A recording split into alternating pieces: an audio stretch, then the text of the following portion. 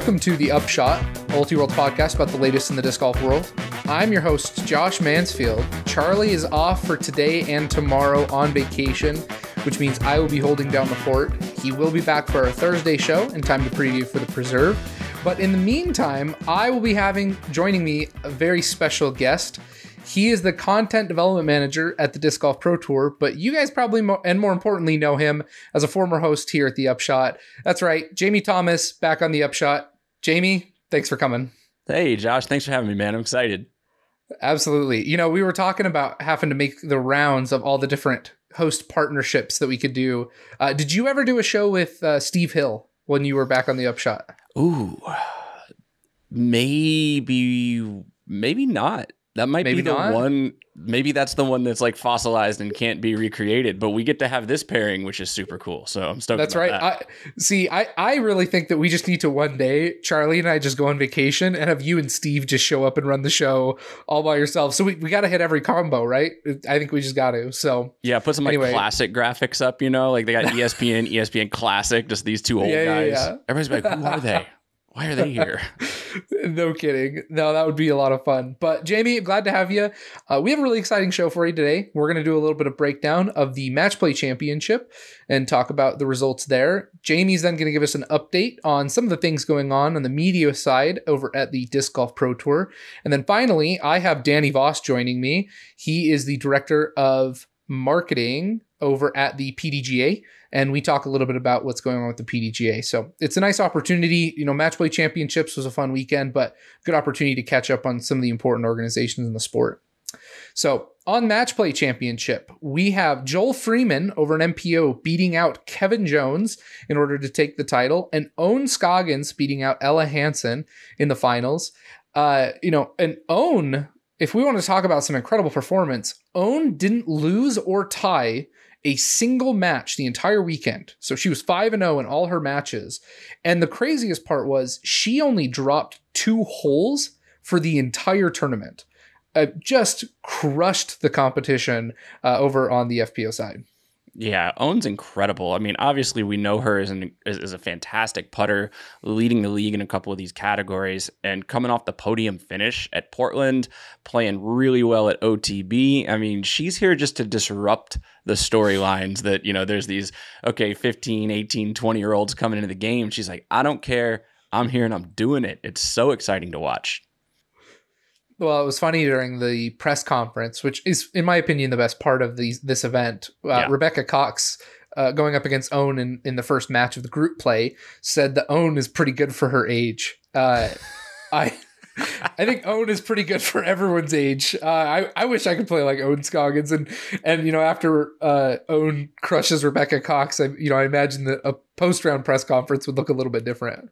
Yeah. Also, Owen is just the press conference goat. Let's just be real about this. Like, you know, honorable mention to Missy Gannon for the stunt she likes to pull in the match play pressers, but like week in and week out, if you're not watching Owen Scoggins presser, you're like missing out a little bit on life, I feel like.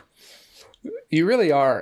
And it's so much fun to watch Owen play because, like you said, I mean, she's known for her putting, but she also, she throws in such a way that is so compact that even though it doesn't get the necessary distance as compared to some of the longest throwers, it still has an explosive sense of power that just makes it so exciting to watch. She throws some incredible flex lines that are very reminiscent in the Nico style, with overstable discs in order to gain those extra few feet of distance. But the amount of control that she demonstrates over it means that you really have to take away a round from Owen if you want to, because she's not going to give you anything. It never lets up an inch. Her foot's always on the pedal, and it makes it an incredible and exciting storyline to watch. Yeah, and kind of similar to Juliana Korver, keeps it really low. So you're not going to see a lot of wide-ranging mistakes out of her because you're not going to have these big left-right variances compared to these players who really loft the disc high up in the air. So it's really hard to get her to make a fatal flaw. Like you're saying, you've really got to take it past her level, one up her in the gear department to win. Well, and that's one of the exciting things I think of hosting in Bailey, Colorado. Me being in Idaho, I play in Rocky Mountain disc golf all the time. We have, I've got a mountainous course up in a cross country ski resort, 20 minutes from my house. and half of the holes have some sort of an elevation change. And the angle, the nose angle, is especially sensitive because if you throw slightly nose up or do so intentionally with the lofty style distance throws like you were talking about, Jamie, it's amazing how fast on a downhill hole your disc can get away from you if you are not matching the angle of that hill properly. And so for Owen, who has the opportunity and the ability to do so, it's not shocking to me that she gains an advantage on a course that has significant elevation changes.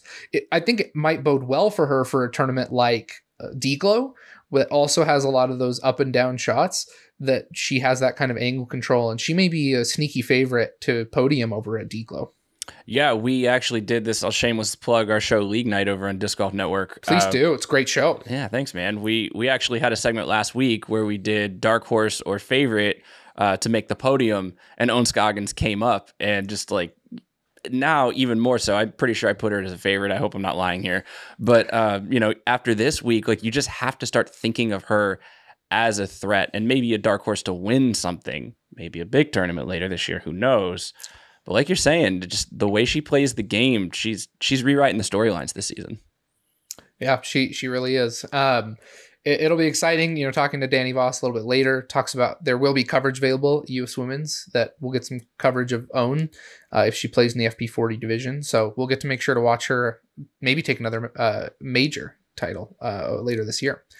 Over on MPO, Joel Freeman beats Kevin Jones in what it's interesting because I think the storyline and the hype was surrounding different players coming into this event. I know me personally, but Charlie as well, really talking about Gandon Burr, the young player, really exciting, obviously having a great season. We were expecting big things from him. He gets beat out by Kevin Jones 3-1 in the semifinals. And then Joel Freeman on hole differential overcomes Simon Lizotte in the group play, which Simon having all the momentum and energy behind him. So it set up what I think was an unlikely final that most people probably didn't have, though I have to give credit to Charlie because Charlie did have Kevin Jones advancing up until, I don't remember if it was finals or if he at least just got him out of the pool play. So shout out to Charlie for making that pick, but definitely an unlikely finals in my opinion. Yeah. And two contrasting styles as well out of those two guys in the finals. So you got to give Joel a little bit of the, home state advantage there. Definitely playing out of Colorado. Like you're saying, Idaho, Freeman knows Colorado. Just it's a little bit different, especially up in Bailey. Mm-hmm. And, it's funny that if you want to talk about great pressers, Big Germ, if you have not watched the clip of Big Germ and Kevin Jones at the press conference, it's comedic gold. Germ's just wearing, the sunglasses, the hat, and just answers the question and then turns and stares at Kevin as Kevin tries to answer questions. But Germ says up front, he says, I can't tell you how many times in practice I have said the words, my disc has never done that before. And Kevin throws the really flippy hyzer flips. It really gives him, like Germ said, an advantage at elevation and set up for Kevin to have what I think is, without a doubt, Kevin's best weekend of any Pro Tour event thus far in the season. Yeah, I think he's really been looking for that spot again. We're used to talking about him for a few years now, and it's I don't want to be cliche, but obviously it's getting harder and harder to win. You just mentioned a bunch of names in the lead up to this that are some of those guys, like Gandon Burr, making it really hard to kind of stay up on that top level. But definitely good to see Kevin Jones there and Freeman as well. Honestly, he's played really, really well. I mean, you talk about top tens and a podium in his last 3 starts. That's really good play out of Freeman. It really is. So, if you haven't had the opportunity to watch the Match Play Championships, go check it out. It is on the Disc Golf Network if you're a subscriber over there. A lot of fun to watch. There were some lightning delays, but skip through those. Get to watch some really entertaining golf, and at a course that absolutely gorgeous and definitely unlike a lot of courses that we get to play on tour right now. But I think the bigger questions and storylines that are looming over this event have to do kind of with the role of match play and the Match Play Championship in the broader context of the Disc Golf Pro Tour. So I have a couple of topics that I want to hit with you, Jamie, in talking about the way we should analyze this Match Play Championship. First and foremost, we talked about Kevin Jones and Joel Freeman. Joel has had a couple top 10 finishes, a couple podium finishes, and has had what we all think was a pretty excellent season, and has talked about the way he's kind of improving his game. If you go to Joel Freeman's social media, he talks about this as a Disc Golf Pro Tour win for him, which, I mean, it is.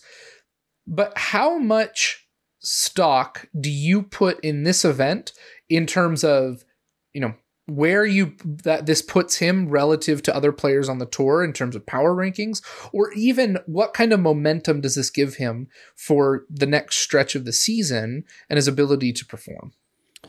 I would say an event like this does more for the player than it does for the media or the fans. I mean, obviously, golf is golf, right? If you're throwing good shots one weekend and you can carry that on and keep that positive mental energy, go to the next weekend with that same kind of fire, that's great. And, preserves one that I think a lot of players want to win this weekend, despite it being pretty new to the tour.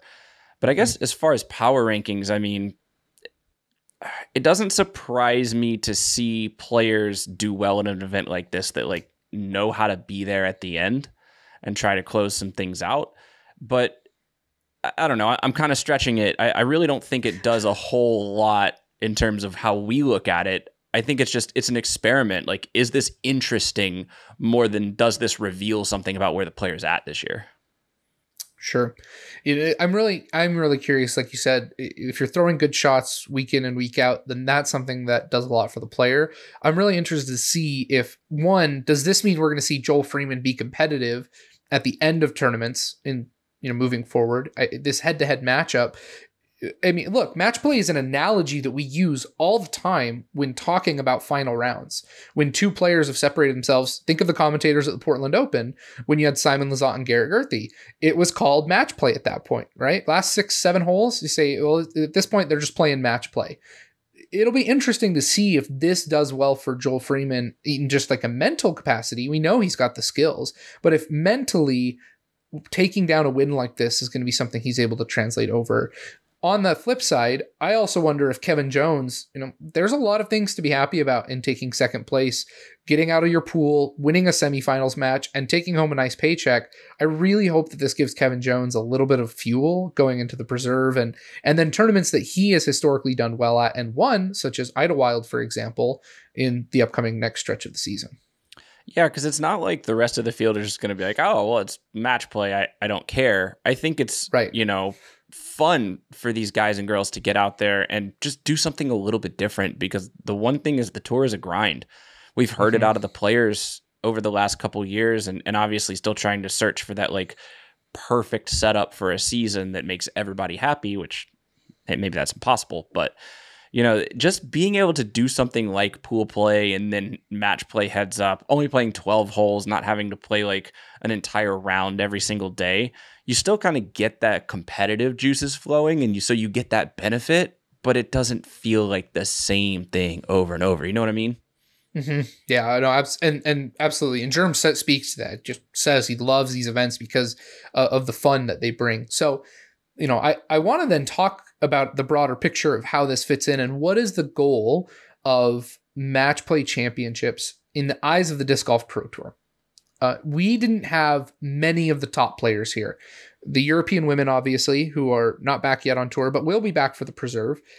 You didn't have Paige, Katrina, and Valerie Mondahanu dropped out last minute.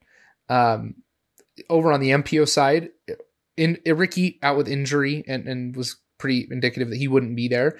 But Chris not on this stretch of the tour.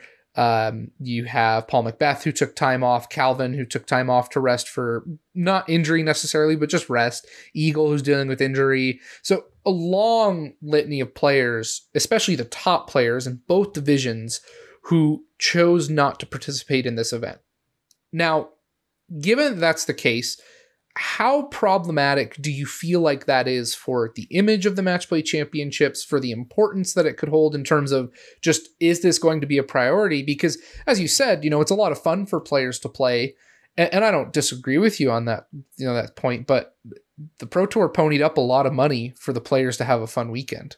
Is that just the end goal then? Is give a break in the routine? Or do you think that there are going to be steps taken and moves need to be made in order to attract the top players to come to this event as well? Well, I guess I should do the quick caveat that though I work for the tour, I'm not in any of like the tour operations meetings. So, Yes. you know, Sorry, I have no say in this, and I'm not in the room, but I can definitely give my own kind of take on it. Yeah. I honestly don't see it as a high risk scenario for the tour, and here's why. I'll put it to you as a question.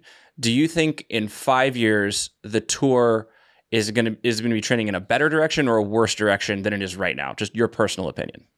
Better direction. I upward trajectory. Do you also think that in 5 years, even if we're like peaking and sort of plateauing in terms of the post-pandemic growth of disc golf, do you think, let's say, the trough of that wave after it crests will be higher than it was pre-pandemic?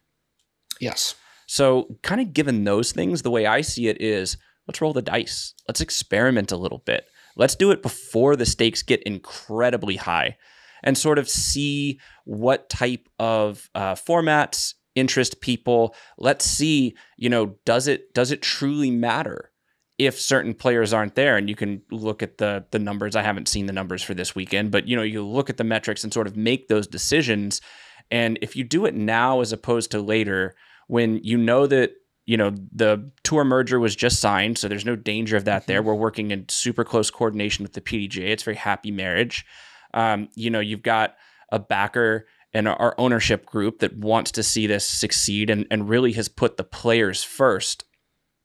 When you kind of stack those things up, I like that there's a willingness to experiment and a willingness just to kind of get out there and say, all right, let's see, and please give us the feedback. Do you like this? Do you not like this? And we can kind of go from there. And because I think like we're far from settled when we look back on this in 5, 10, 15 years. I don't think the little things are going to matter as much. I don't know. Maybe that's too much of an inside view. What do you think? No, I think it's a really good point, because when I came into this, I was kind of comparing it with, and I know we have an All-Stars event, but I was kind of comparing it with sports that have the All-Stars event somewhere in the middle of the season, and then kind of what those attendance rates look like and whether or not that's a problem for those sports. When you have Aaron Judge, for example, choose to opt out of the home run derby, when in the NBA, half the All-Stars who are voted in don't play in the All-Star game.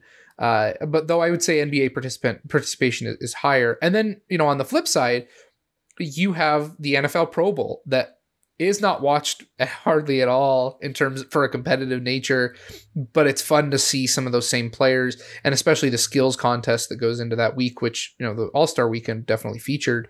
But when you kind of compare as that broader picture, I think the way you put it is really insightful, because in my head, I was like, oh, well, if you aren't going to attract the top talent, then what is the point when you compare this as a competitive endeavor?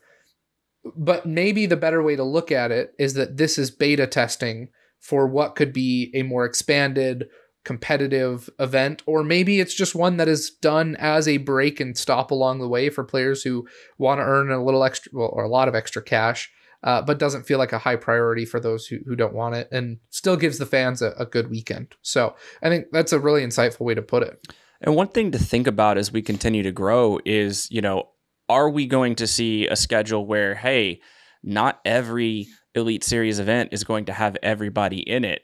Or are we going to sort of pare down the schedule to make sure that every Elite Series has the top players in it each week? And there's sort of, diverging opinions on that, I think, in the wider disc golf world, of whether we should have less events or just have more opportunities. And, so we're kind of figuring all that out right now in that vein. And the other thing I think is very unique, or at least crucial to this season, is look at how backloaded the schedule is. I mean, we're doing 5 events in like 7 weeks, starting the last weekend in August between Worlds, the 2 playoff events at Green Mountain and MVP, and then you have USDGC and Throw Pink, and then the Tour Championship. I think a lot of these guys and girls are looking at how many events we've already played this year and saying, wow, we've still got Europe ahead of us, and we still have that, grand finale ending to 2022. So let's keep the body fresh if we have the opportunity to at all. Sure. Well, and I think part of there's another problem that's plaguing is maybe not the right word, but that I think a dilemma that disc golf has to wrestle with. When you look at the skill level between top athletes in the NBA, for example, you have clear superstars, and we have the fortune of watching a couple of those right now who are just one of a kind and enter themselves into the GOAT discussions. But to say that an all-star event without LeBron James or Steph Curry, for example, is now one that is void of the top, just the top most exceptional talent in the world is absolutely not the case. Mm-hmm. The problem with disc golf is we talk about the tiers of players, and the tier one, the top of the top, is a relatively small enough group and is seen as being significantly, or at least their skill level is a high enough difference between that tier and then the next group of players. I mean, Eagle, Paul, Ricky, Calvin, Chris. After that, I mean, if all 5 of those guys are there, how many people at a major are going to put somebody not of those 5 on their podium? At that point, it's a shot in the dark. I mean, those guys are just so dominant. Mm-hmm. FPO side, Kristen, Paige, Katrina, right? You have that group. And so when a Pro Tour event doesn't feature the full slate, every time you lose one of those players, it's just not as strong of a field this time. And so I think with a match play championship that doesn't feature any of those players, it was really easy for fans to look at that and say, oh, well, this event doesn't really have much of a competitive edge. But I think as folks like Gannon Burr and other players continue to develop in their talent, Ella Hansen gets more experience, and the gap between the top group of players and then the rest of the field continues to shrink. I don't think it's going to be quite as big of a consequence if you're missing out on the top player on tour right now, because you still have, just a ton of exceptional talent right behind them. And you'll learn something about some of these other players too. The fact that it's a different format in the first place means that, okay, maybe we're not going to see Macbeth moving day. Okay, great. He can birdie every hole, but he's only getting 1 point per hole on that. He's not gaining on the entire field. So, sure. Some of the just the construction of the event itself, it shows a little bit of a different priority order in terms of what skill set gets you to the end of the weekend. And I would look at it, in a glass half full type way and say, like, let's find out what some of these other players have in terms of skill sets, because we know from experience over the last decade or so that if you put them in 5 rounds of stroke play on a really hard course, ratings will tell you, and the results bear out. There's only a handful of people winning world titles. You know what I mean? Right. Yeah, absolutely. One other side note, and this is something that I mentioned, incredible payouts from the Pro Tour again for this event. $10,000 for both first place winners, $5,000 for second place. And the opportunity, I think, for some of these players has been enormous. When you talk about $10,000 for Paul or Ricky relative to their contracts, Kristen, Paige, it's significant, but it's not life-changing by any means. If you look at the season earnings of the players who won this weekend, though, it's hard to imagine that this wasn't some serious money that they really, really could use. Own, for example, her season earnings thus far, $18,219. So more than 50% of her season earnings now came in this single payout. Joel Freeman, $20,619. Right at the 50% mark. So big paydays for both of these players. Have to be thrilled to be taking home $10,000 checks. And it's really cool to see players who earn this kind of money and how honestly life-changing it is, or at least season-changing. And when Charlie and I talked to Aaron Gossage, for example, we talked to him about the $3,000 payday that he got after a podium finish. And, he said that it gave him the opportunity to take a weekend off from playing an A tier because he knew that he had enough money to be able to do so. I don't know if Joel and Owen are in that same boat for sure, but to see a paycheck that's 50% of your season's earnings thus far must be a really, really nice weekend. Oh, yeah. And I mean, as much as hype and press as we give the top players in the sport for their, $1 million deals and all that stuff, there are still these players who are extremely talented and extremely dedicated to touring each week that don't get that. And, right. So they're fighting for media appearances so that they can sell more tour discs. And they're really trying to scratch place by place in order to, like you're saying, make that next week just a little bit easier. And I think that's something that we forget a lot of times about these players is like, every little bit that they can make their life easier week to week, paycheck to paycheck, that stress being off of their shoulders and allowing them to play at their absolute best is better for the game overall because it makes the top even more competitive and it makes the savvy veterans have to really, really be on their game and not mess up. Or one of these newer players, I mean, think about an Isaac Robinson type back at Portland. Like they're coming for your lunch money if you don't defend it. If you're complacent earning a big paycheck, these players are hungry. And so ultimately that's really good for the sport, I think. Yeah, I think so too.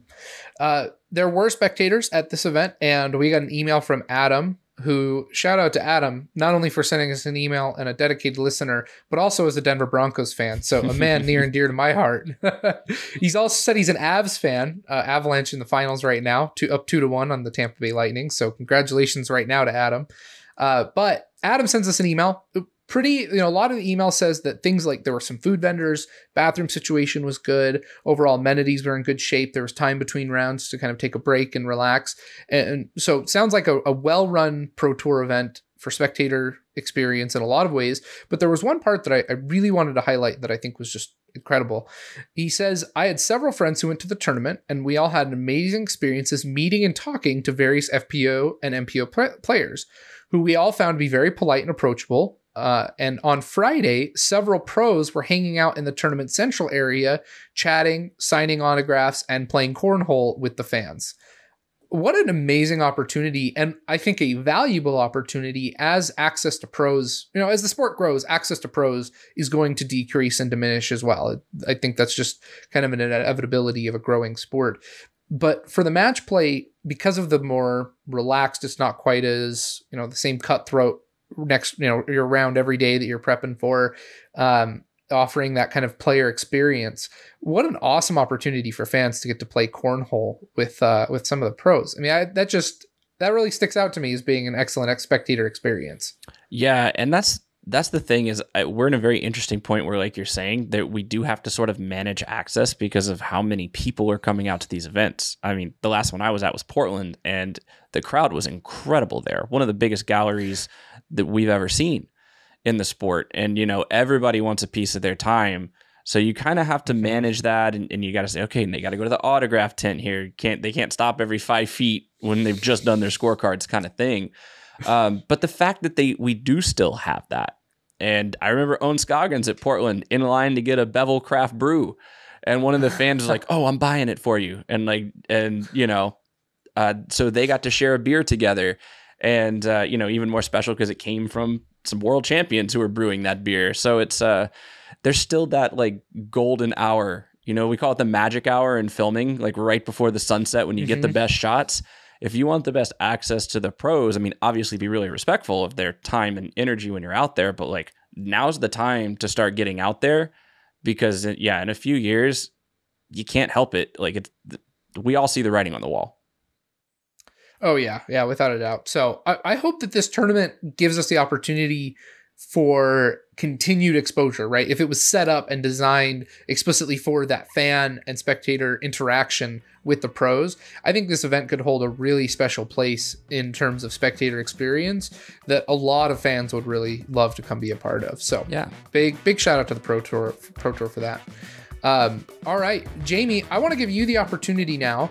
We're going to take a quick break, and after the break, we're going to have you talk about some of the projects going on at the Disc Golf Pro Tour. So stay with us. You're listening to The Upshot.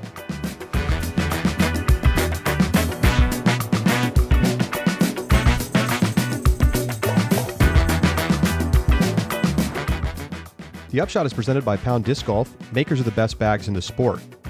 Right now, you can pre-order the 2022 Ambassador Deluxe Octothorpe.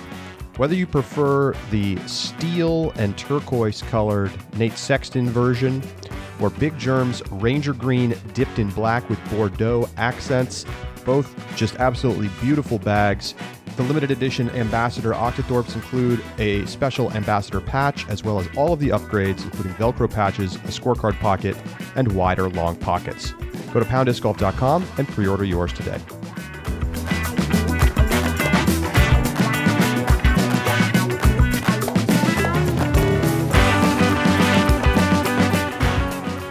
welcome back to the Upshot.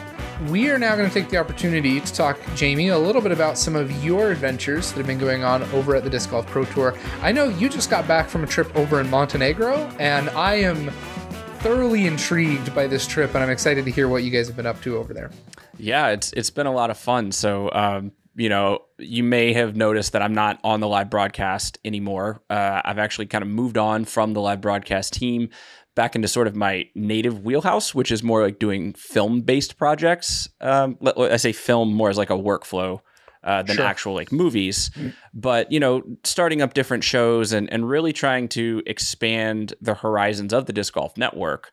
If you were to boil my job into one sentence right now, it's, prove to everybody that the Disc Golf Network is more than just live broadcasts. So one of the things that we're doing is working on some great off-season content. So when the tournaments end for the year, you still have a reason to subscribe, and we're able to kind of tell some of the stories that we're not able to do when we're in that week in, week out type of grind. So to that effect, we just got back from Montenegro, and actually for the same reason that Paul Macbeth wasn't at the Match Play Championships, he was out there as well doing a project for his foundation in a town called Nicic, which is a town of about, I think, like 30,000 people, roughly. And we were designing and installing the first disc golf course in the country of Montenegro. And it's a collaboration between the Paul Macbeth Foundation and Avery Jenkins designing it for Disc Golf Park. We have a show with Avery called Finding the Lines. So last year that started out as Avery and Simon designing a course in Nashua, New Hampshire. And this year we kind of stepped it up a notch and said, hey, we're going to put some more resources into this project because we think that course design and installation is something that's still pretty opaque to a lot of people, and hopefully interesting to see, what does it take to get a course from idea to in the ground playable. So that's what we were over there doing. Avery went and designed the course back in May. We sent him over there with his phone to do some vlogging, and we took a crew back in June. We built, we installed, and we grand opened a course in the span of about 5 days. And spoiler alert, no heavy machinery. This was wheelbarrows, shovels, and pickaxes, and hoping to God that we were going to get this done in time for the grand opening on the Friday. But it was a lot of fun. That sounds like an incredible experience.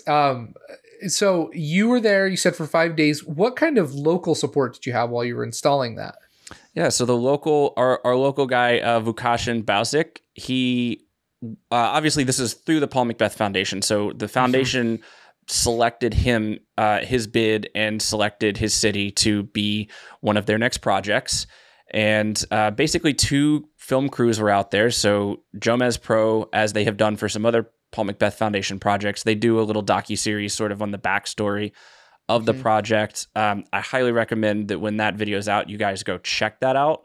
They're also going to have a practice round video coming out, and just like it's going to be fantastic. So definitely check that out on Jomez. They're going to be out before us. We're the other film crew there, and our story features a little bit more about how the course was made and some of the challenges that befell the crew as we were trying to get this course done and how we overcame them.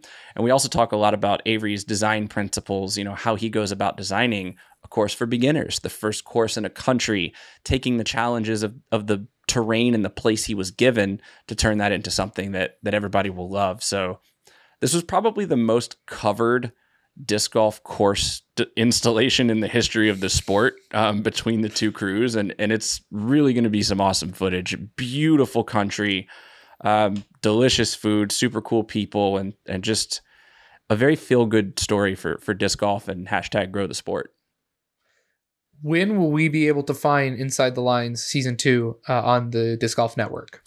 It will come out probably late November, so we'll have an episode a week type thing.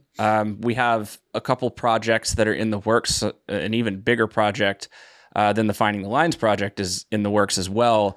And our plan is to kind of release those as the tour season ends in mid-October, we'll start dropping those episodes week by week to get you through your holidays, get you through your off season. And then before you know it, it's going to be time for the 2023 season again. That's right.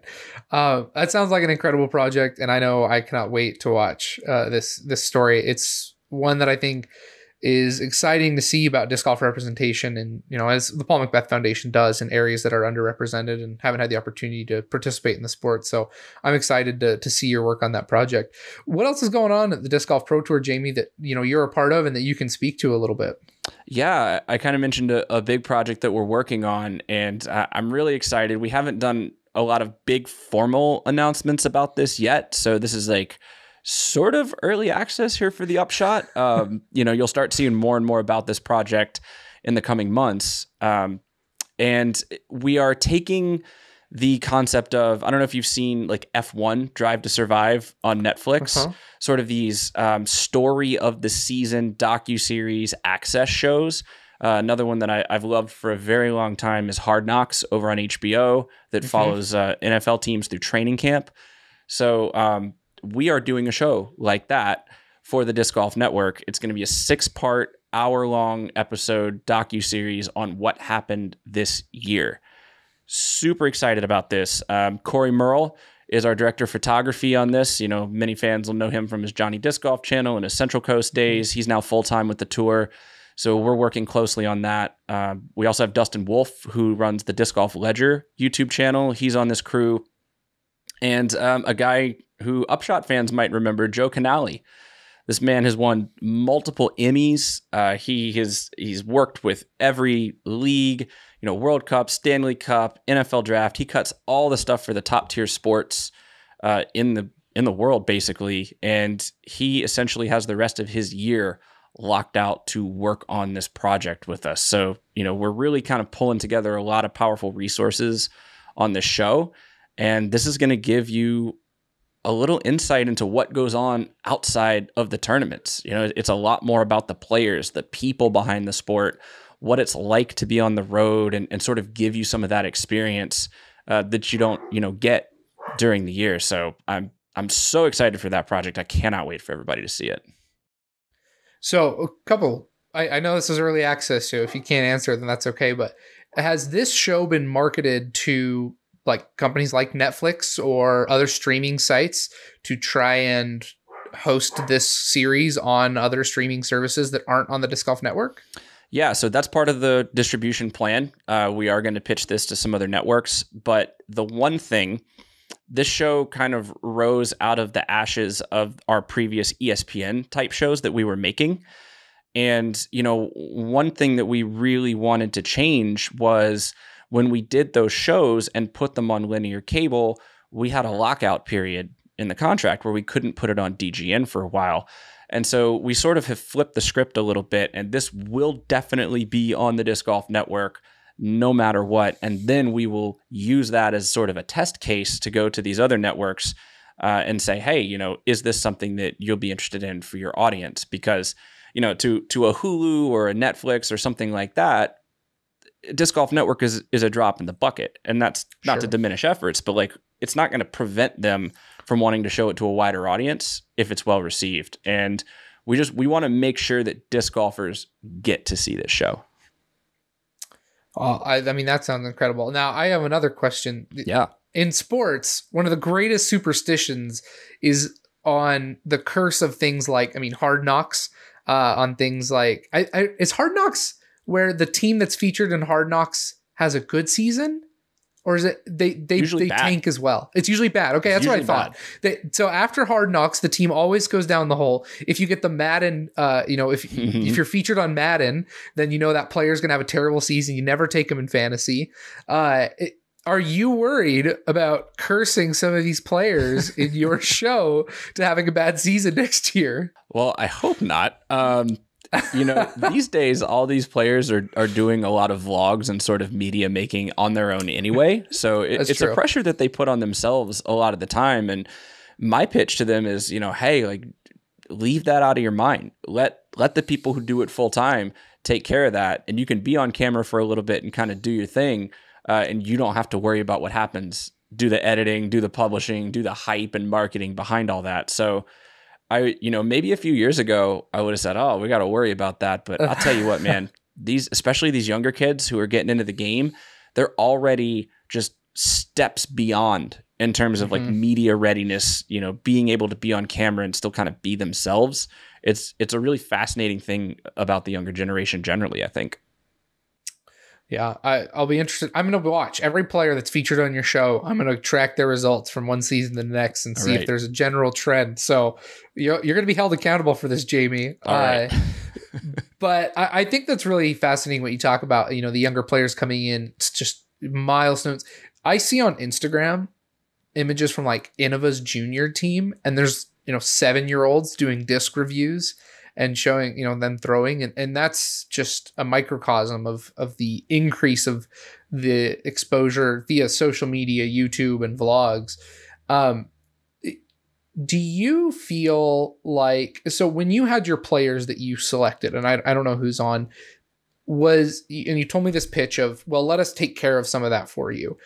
Did you have players who were hesitant or resistant to that because they were worried about time commitments? Did most of them feel, oh, great, I don't have to worry about this as much on my own? What was kind of that general player perception in terms of time commitment versus exposure?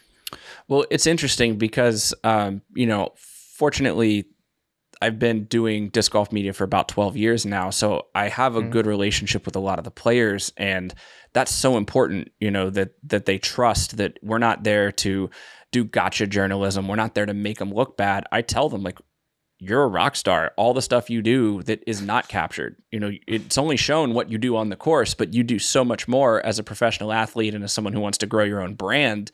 Let's show that. So we're here to make you look good. And so, that definitely helps, that I do feel like I and my team, we have the trust of a lot of the pros. And also I think that, it is getting harder to get access to these players, especially at the top, because they're time commitments. I mean, we just talked about Paul Macbeth. I mean, you probably saw on his Instagram, like, he flew out to Montenegro to do that project, and then he flew down, to be like a VIP at a UFC fight, and then he's going to bust up to the preserve and play that. So you have these athletes who are really starting to move up the levels of recognition in the wider world. And so you have to be respectful of their time, and you have to sort of tailor the approach to each person in the way that, you can say, hey, we have a common goal here. And that's sort of the individual challenge. Everybody's a little bit different. Sure. Absolutely. Anything else over at the Disc Golf Pro Tour and the Disc Golf Network that, our listeners should know about that are coming up? Still, we got a lot more coming out besides the projects I mentioned. There's going to be a variety of things. We want to eventually get into instructional type content. We want to get into like form breakdowns and how to make your game better. I mean, I don't know if you've been seeing Philo on the live broadcast, the way he breaks down some of these players' forms like mid-round. We want to expand on concepts like that. So I'm also working with the PDGA. We're going to try to hunt down a lot of the historical footage, from national tours and majors past. We want that to be on the network. We want it to be where like you can plug in and see all kinds of things, whether you're into the history of the game. Roots of Flight is coming back this season. Whether you're into, bettering your own game or just following your favorite players, that's the goal. Is we want to be the place where if you're a fan of the sport, we've got something for you. So, always working, but I'll shout out, I don't know if you've seen it, the David Wiggins little short documentary that Corey Merle just did and released about a week ago. Super fun to see David Wiggins, and hopefully we see him out there sometime soon. Yeah, I've seen the ads for it. It looks incredible. I've not had the opportunity to watch, so I'll definitely make sure to check that out. Put it on your list, dude.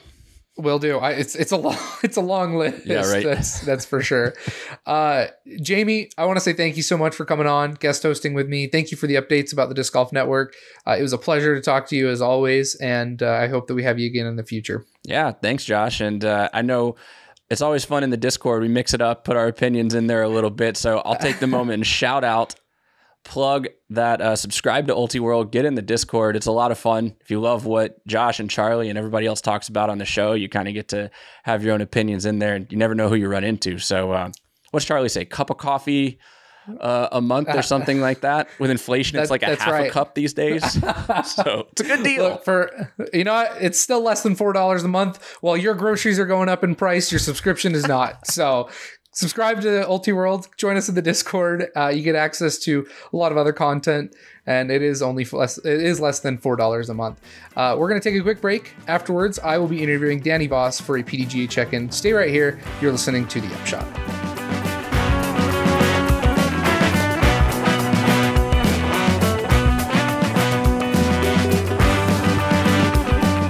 Joining us now on The Upshot is the Director of Marketing for the PDGA, Danny Voss, here for a PDGA check-in. Danny, thanks for joining us.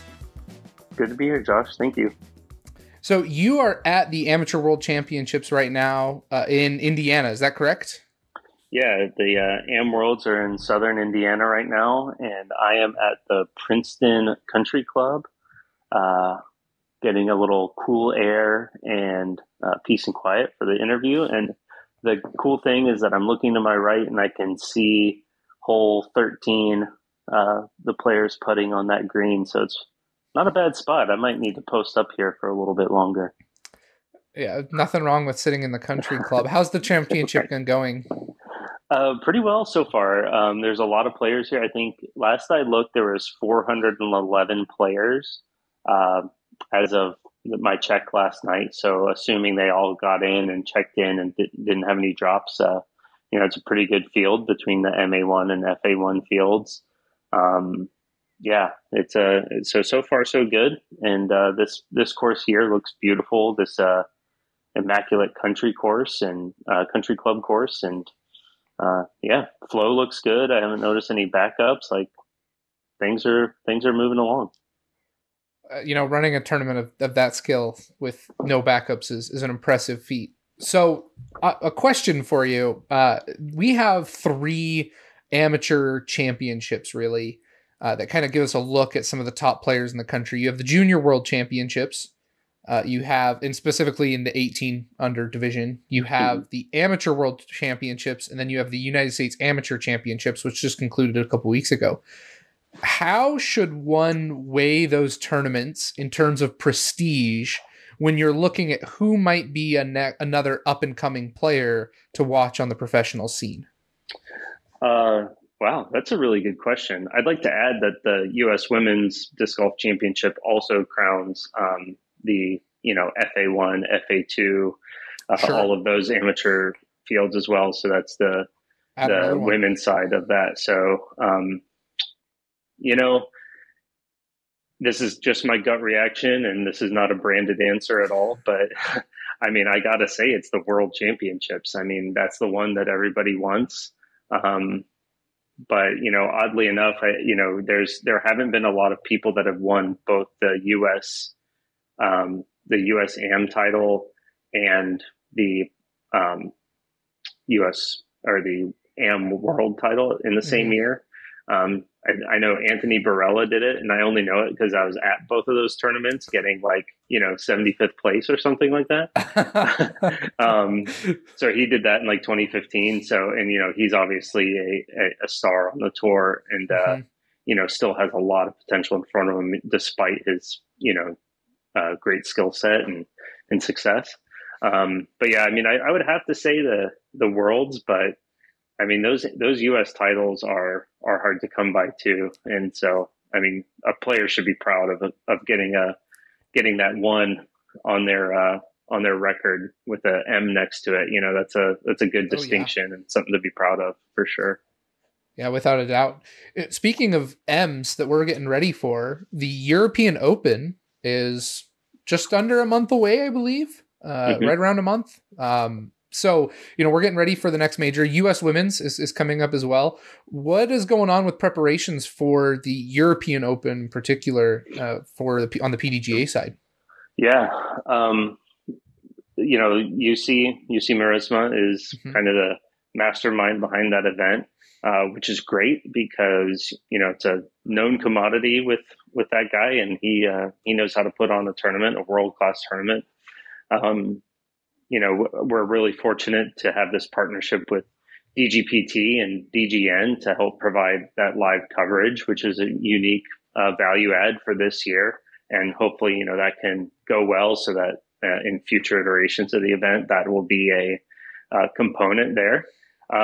So between those two entities, and then plus the normal PDGA support, like as in, providing extra advertising space and trying to connect, perhaps sponsors and things like that.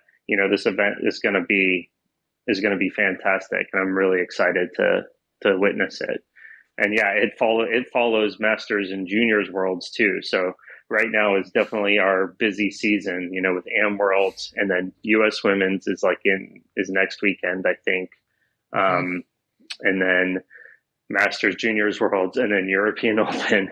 And then we finally get a little bit of a break for, I don't know, a couple of weeks. And then that Pro Worlds ramp up is going to be right around the corner. So yeah, pretty busy stuff. But yeah, the European Open is going to be really exciting for sure.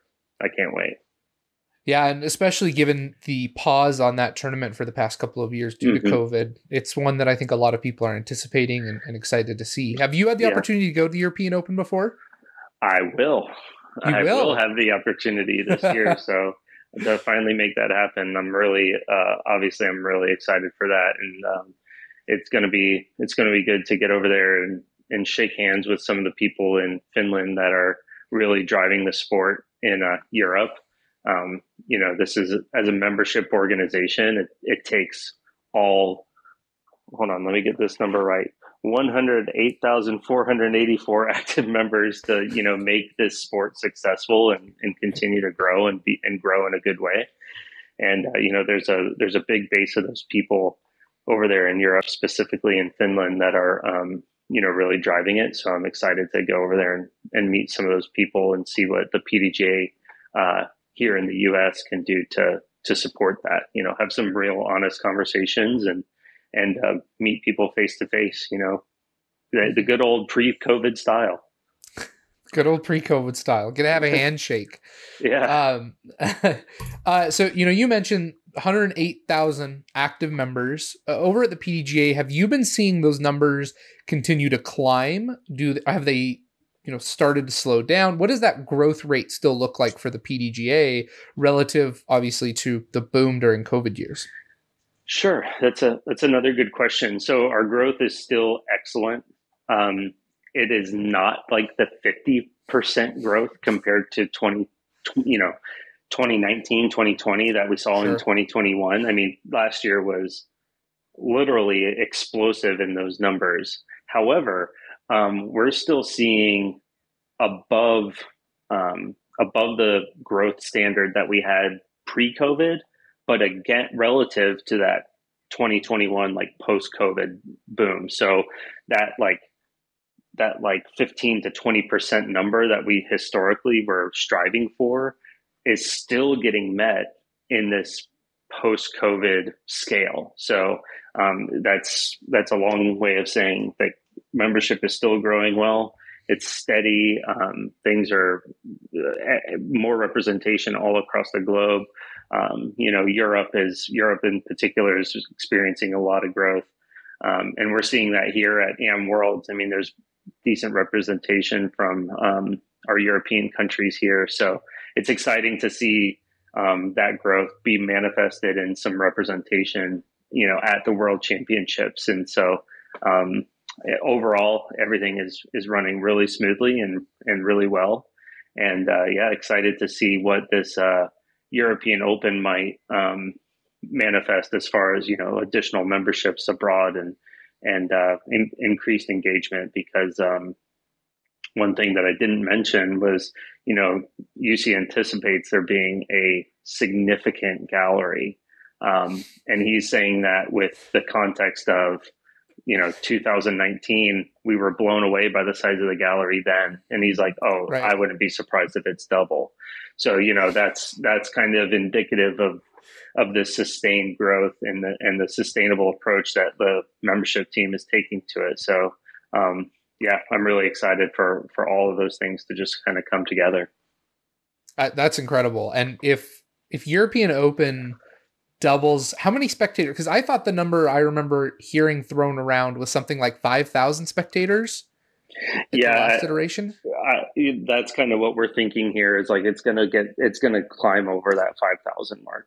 Wow. For that final day at least, and hey, I mean, I hope to see it. I hope that there's it's a unique situation there too, because it's a great big wide open public park, and so it's there's going to be amenities for ticket holders, but it's more of a conventional approach to how disc golf spectating was and more historically. So it's going to be fun to see that old and new kind of come together. And again, I think it's going to be a really good thing in the grand scheme of the growth of the sport. Absolutely. Now we just need Worlds over in Europe. So, oof. Hey, look, I'd be lying if I said that, that wasn't on the table. I mean, everybody wants to see something like that, and it's just a matter of getting the team, like all the teams in place. But hey, it's not like we don't want that to happen. That's a huge goal for everybody. I believe it. I know the logistics must be enormous though in order for that to happen. So, Danny, you were talking about player representation from the diverse areas of the world in terms of that representation at tournaments, whether that be the European Open or the Amateur World Championship right now. But let's talk about another representation. Right now, the PDGA is hosting its elections for the Global Board of Directors. Why don't you tell us a little bit about that race and everything that's going on with it? Yeah, that's right. So right now, there are 13 candidates that are in the running for 2 board of directors seats on the PDGA Global Board of Directors. The PDGA media team is conducting interviews that'll go on the PDGA or go along with PDGA radio podcast. They'll probably be distributed as separate episodes. In the meantime, you can go on to pdga.com and search for the board of directors, get to know the 13 candidates, and you can read their candidate statements and any media that they provided ahead of time. And so we'll get those interviews out on our PDGA radio podcast probably by Monday. That'll give everybody a week to, check out those episodes, hear from the candidates themselves. I think Grant is keeping those episodes to about 15 minutes a piece. So nice and short and sweet, good enough for a commute. Maybe you can get a couple of those in. And then in addition to the global candidates, there's also 5 European board of directors candidates that are looking for, I believe, 3 seats on that board. So both of those open July 1st and both close on July 31st. So there's plenty of time to get in and get educated on the candidates and vote for who you think is going to serve the membership best in those board seats. It's exciting. It's good to see this kind of democratic process play out for representing the 108 plus that 108,000 plus members. So it's a good thing to be a part of, and it'd be great to see a high engagement rate here with member voting. So I encourage everybody to look out for that email on July 1st and get educated and submit their votes. And what percentage of PDGA active members typically vote in these elections? I could answer that question. I'll go ahead and kind of answer it in a little bit of the snarky way. Okay. It's pretty much in line with your U.S. general election numbers. It's not as favorable as you might want to see. I guess this last presidential one was a little bit higher than normal, but that 20 to 30% would be up there in one of the most highly participated elections for the PDGA board of directors. So it's free to do. It's a really easy way to get and impactful way to get your voice heard by voting for the candidates that represent, where you want to see the PDGA go. So again, I really encourage people to do it. It takes, 5 minutes to actually do the voting. If that's probably an overestimation. And then just taking the time to listen to the podcast and read their candidate statements. And, a lot of members might know these people. They might be campaigning and everything else like that. So, there's lots of opportunities to learn about who these representatives will be. So engagement and involvement is paramount, and I encourage all the members to participate. Well, and I think the larger an organization gets, the harder it is to direct change from a grassroots level. Mm-hmm. And, the PDGA is growing rapidly, but it's still in a very developmental stage as an organization. And so, I echo what you're saying, that I really think if you are a PDGA member, go vote, because now is a really critical time in the direction of our sport, and you can play a big role in that by participating in these elections. Most definitely. So, Danny, what are some other, I kind of want to give you the floor a little bit to tell us about some other updates of things going on over at the PDGA that some of our members and listeners might be interested to hear about. Yeah. So, we already talked about the fact that I'm out here at AM Worlds. So we have 2 production companies coming out here. They're dedicating their time to the lead card of MA1 and the lead card of FA1 all week. So that's really cool. Our feature card for FA1, by the way, it features 4 different nations. So the US, Japan, Germany, and I believe the UK. So really cool representation there. And we'll just see how the leaders come up, and then it'll be that, traditional coverage style. But we're also expanding our media coverage for the other majors as well. So US Women's is next week. And so because of our, extremely valuable partnership with BGPT and DGN, they're covering, live broadcasts of US Women's, which is great. Jomez will be covering the FA1. GK Pro is covering FA2. So I'm sorry, I'm speaking in the amateur sense again. I'm sorry. FPO1 and FPO2. Okay. And then us at the PDGA, we're also contracting some other media teams to cover FP40. And so you'll get to see, your On Scoggins, Jennifer Allen, potentially those types of stars. And then also we're going to have another coverage card out there that's going to kind of bounce around and showcase some of the other divisions like FA1, maybe some other junior divisions, maybe some, FA50, like those types of divisions, spread the love a little bit and give them a chance to kind of experience the spotlight. So we're going to have, believe that we're going to have that just kind of bouncing around and giving some attention to those other ladies that are out there competing. It'll be fun. Same with Masters and Juniors Worlds. We're going to have probably 4 cards covered, the top Masters cards and the top Juniors cards. And then like we hit on a little bit earlier, the European Open is going to have DGN and stuff like that. And all of that is fueled by a lot of these like cooperative partnerships, not the least of which is us and DGPT and their disc golf network, but all that. And then, yeah, it's really exciting. So there will be no shortage of disc golf coverage by the end of the summer. That's for sure. So I guess make sure your, popcorn maker or microwave or whatever is in good working order, because you're going to need it. And make sure that your YouTube, ad blockers on or whatever you guys need to watch that.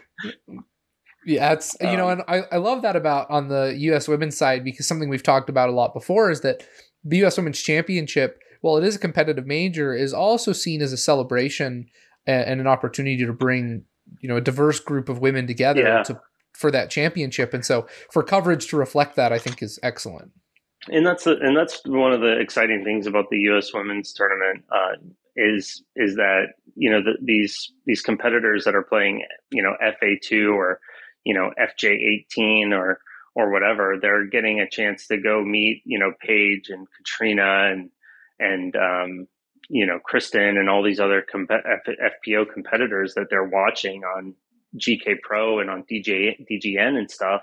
And they're getting there to actually meet them at a competition, and there's no distractions of like those other divisions of like the MPO divisions or MA1 or something like that. It's like it's a chance for those competitors to meet and come together, and that's something special. And so how that evolves into the future, we'll see how that goes. But for now, I think that's something special about that event. And I think that the competitors that show up, which I think is up to like 330 competitors right now, for that event, I think they should all just revel in that opportunity, because it's, that's not very common in other sports, to get to, be an amateur and see your professional world-class idols compete on those same courses right next to you. So it's a really neat opportunity. Yeah, without a doubt. Any other updates? So I think you had mentioned to me you got some competition stuff. There's some changes coming down. What does that all entail? So we do have a special Masters focused competition initiative that's going to be announced at the Masters Worlds. So that's really exciting. I would say just kind of keep an eye out for that. Also, the Women's Global event is in early August this year, which is it also is the same day as the National Disc Golf Day. So we're trying to plan some things to support the Women's Global Initiative that kind of has legs of its own these days. Players are really excited for that. My mom is one of these people that has played in it every year since it's been running, and I know she looks forward to it. So this move to an annual iteration of it is going to be exciting. And then we're coming up with some creative ideas for how to promote Women's Global and National Disc Golf Day at the same time. So we're excited for that as well. And then, just kind of like the continued support of the majors here. We have all these majors back to back to back, it seems like, these next few weeks. So just like I said, keep an eye out for PDG on the PDGA channels for any of that coverage and news. And feel free to engage with us. We love hearing from everybody that is watching these events. So, and we listen to that stuff. So please let it bring those comments in. Awesome. Well, Danny, I really just want to say thank you for taking the time to come over and give us this update. We appreciate having you on the show, and we will definitely look forward to having you again in the future. Yeah, anytime. Thanks, Josh.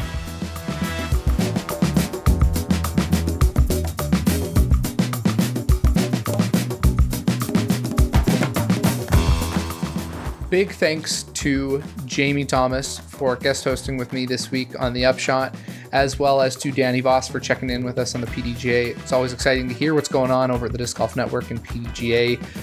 I will be back with you tomorrow for our Wednesday interview series. Make sure to check that out. And then Charlie and I will both be back on Thursday for a preview for the Preserve. Thanks for listening to the Upshot. We'll see you later.